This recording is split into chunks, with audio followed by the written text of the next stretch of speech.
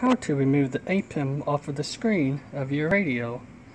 This one here came off of I believe a 16 or 17 Ford Edge, I believe it was. What I'm going to do, I'm going to take this off and put it into my new vehicle.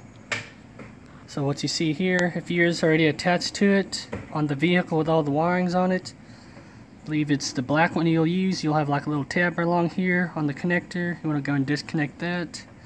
And on this one here, you'll have like a little push pin with a little lever. You want to push that little pin in while pulling the lever away from it to disengage it.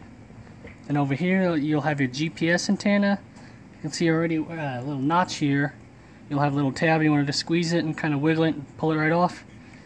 It would look similar to this one here. So you'll have the top tab up front, and you just want to wiggle it. This one here will require two hands. So what you want to do is push in that tab and go ahead and pull off. Alright, mine was a little bit stubborn. I had to push in the tab while taking a little flathead screwdriver, just kind of between and just kind of wiggle it side to side along the edging of it to break it free. I had to unplug this one, try to wiggle it, wouldn't come off. But this one here, it has a little pin right there. You just squeeze that in, just pull right off. So since this one's going to stay in there, I'll go ahead and leave it in with this one here.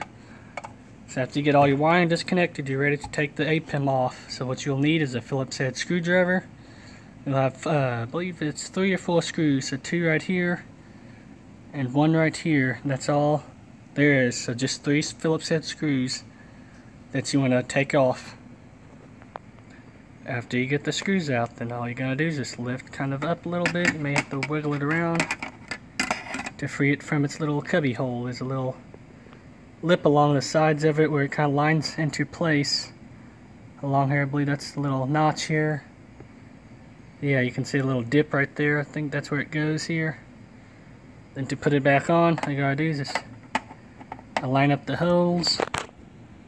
Same thing with over here. Just want to kind of make sure you line up. There's a little squishy pad on it. I don't believe mine had it, but all you just have to do is try to get the holes lined up, and it should just kind of sit in there. Once when you're into place, then go ahead and put your screws back in place and go and connect all your connectors onto it.